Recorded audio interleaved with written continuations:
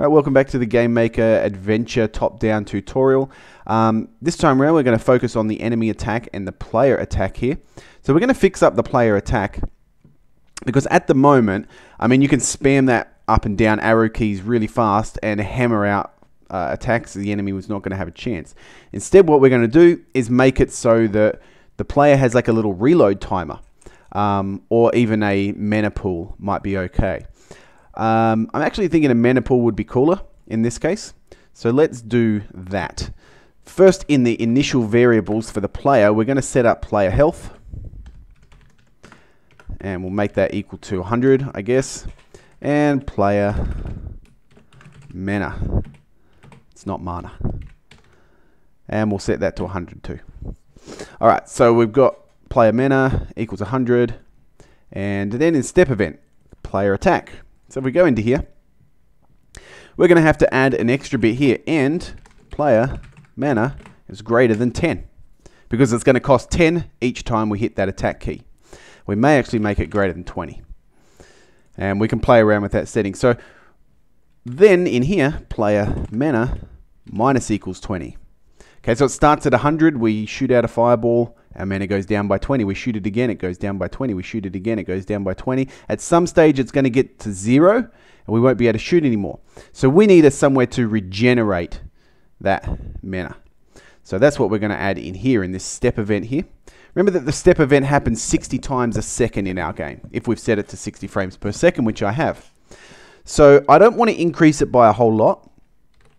Player mana plus equals, if I go plus equals 1, well, it's going to refill the whole bar in about 1.4 seconds. So we don't want to do that. Instead, I'm going to put 0.2. It's okay to go into integers for this. It's fine. So player mana plus equals 0.2. That way, 60 times 0.2 is, we're going to refresh about 10 mana every 1 second or so. This might be too low. We might need to change it. And then I'm going to go player mana equals clamp 0 to 100. And I have the wrong things here. I need to say player mana. Pretty sure that's how it works. Have I got the value, the minimum is 0, the maximum is 100. Okay. I mean, if you wanted to do something like have the player level up, you might store, you might have a player mana max and put that in there. Say the player mana max to 100. But then that might change as you level up throughout the game. There's loads of things that you can do in game. I mean, the sky's the limit. Your imagination is the limit. I can't possibly explain how to do everything in here, but hopefully once you get the basics, then doing some extra stuff and adding extra features in is not going to be that complicated. All right, so there's that there.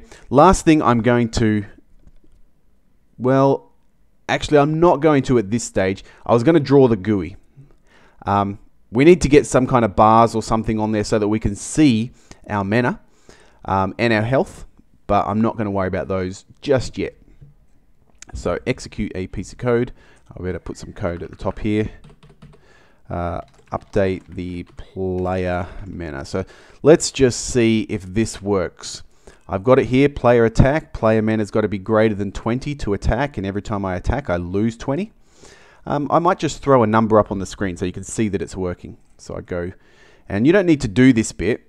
Draw GUI. I'm going to draw a variable on the screen. I'm going to draw the variable player mana.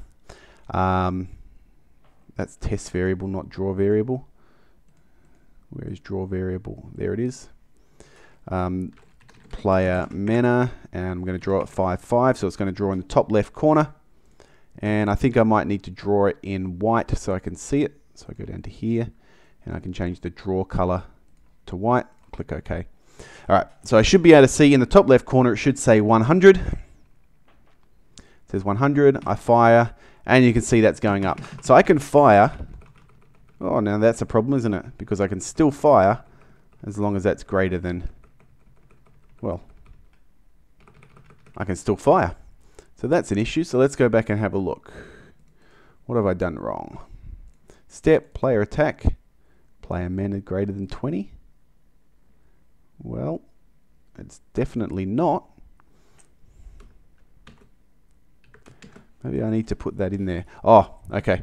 Yep, that's right. So these here, I had or. So this needs to be true, and this needs to be true. So this is where there is some advanced logic in here, and we probably should go over logic operators in class. But this or this or this or this, any of them can be true, and that side of the statement will be true. In order for this side of the statement to be true, player mana has to be greater than 20. And then for the whole statement to be true, both sides have to be true. That side has to be true, and that side has to be true. So that's what my error was. Before, I probably wouldn't have been able to fire if I'd gone to the left. Okay, so now I can't actually fire. I've run out of mana. It gets up to 20. I can fire again. All right, so let's look at the enemy attacking us. So what we'll do here is we might write... I'm just trying to think of what the best way is to do this. Because... yeah, we'll just have it shoot the bullet at the end, at the player. So I'm going to create a little sprite here, SPR enemy arrow, we'll call it. These are orcs. It looks like they've got, they look like they've got daggers. So I'll make it a dagger. And edit sprite. I'm going to make this pretty small. I'll make it 8 by 8. Click OK. Zoom in on this, and I'll make the dagger. Looking at his hand there, it looks like it's got a brown handle. So I'll find brown on this color spectrum. There's brown handle, and a grey hilt, and I'll probably do that the other way around with the grey hilt like that. Okay, there's my little dagger. It's really tiny. That's fine. And I will click. I may actually make it bigger. I may do double things here just so I can see it a little bit.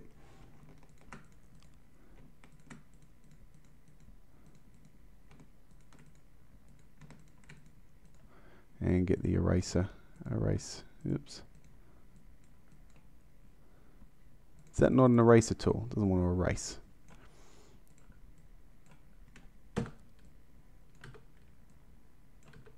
Okay, yeah, that's better. That's what I want. And I'll just erase that square there. Okay, there's a dagger. That's a little bit better. And I'll center that sprite and click OK. Now I'm going to make an object for this. OBJ enemy dagger, and use the enemy dagger sprite, and click OK. That's all that's pretty much going to do. Now on here, I'm going to have a timer. Okay, so when the program starts, we're going to set an alarm. I could set it in code. I may as well set it in code. Alarm 0 equals, I'm just going to set it to 60. He won't start firing immediately. Okay, and then add an event, alarm 0. So when alarm 0 goes off, we should know this bit by now. You should be able to pause the video here, and judging by the tank things, by the object player wizard, in this bit here, the player attack, this part, you should be able to figure out how to make the orc fire a bullet at the player. Okay, so I'm going to go in here, and we'll just call it arrow equals instance create. Everything in GameMaker should pretty much be lowercase, unless you are making your own function, which we're not at year 10.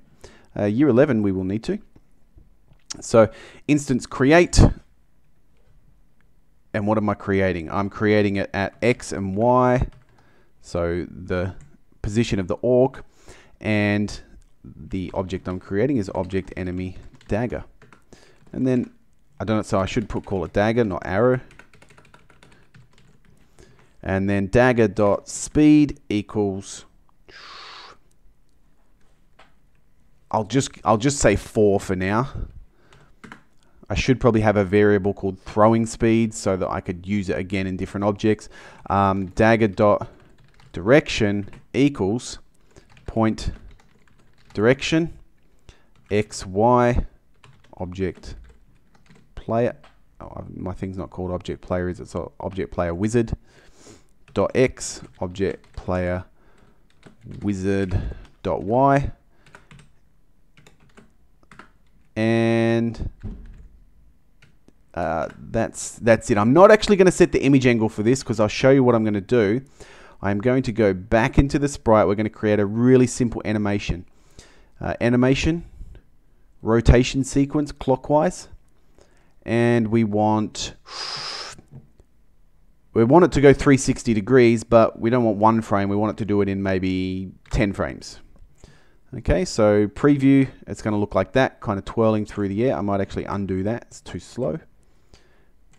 Show preview, 60 frames per second. Animation, rotation sequence clockwise, I'm going to make it 8 frames. That's pretty good. It might be too fast actually. Let's try it, 60 frames per second, rotation sequence clockwise 12. That's a bit better. I'll click that button. Okay, now on the dagger, we're going to go collision with the wall. It's going to just destroy itself. It's not going to be able to fly through walls. And that's it. We'll sort out the collision with the player later. But now, these guys they'll only throw one dagger, and they'll all throw it at once. There we go. So those daggers have been thrown. They're really tiny. I'm going to make those sprites a lot bigger in a second.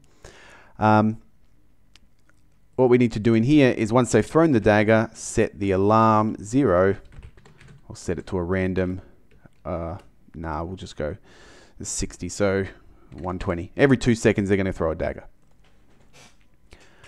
Alright, fix up my dagger sprite so it's a bit better. Transform stretch by 200%. Set it to poor. That's a bit better there, and now I can see it.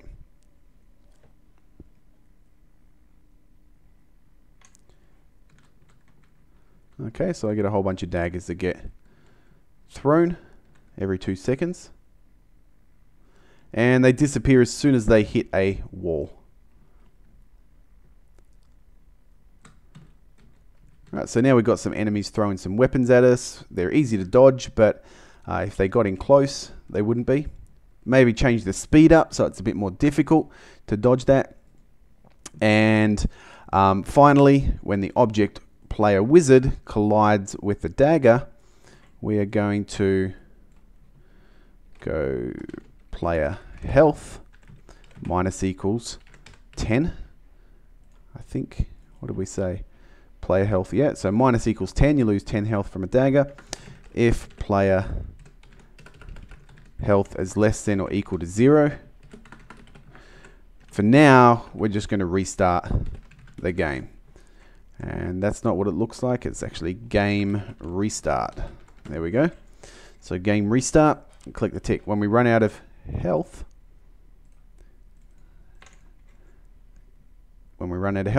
then we lose, game over. Next video, we'll look at creating those spawners as well as some GUI elements. Might look at the spawners first and then creating a nice little HUD for our player.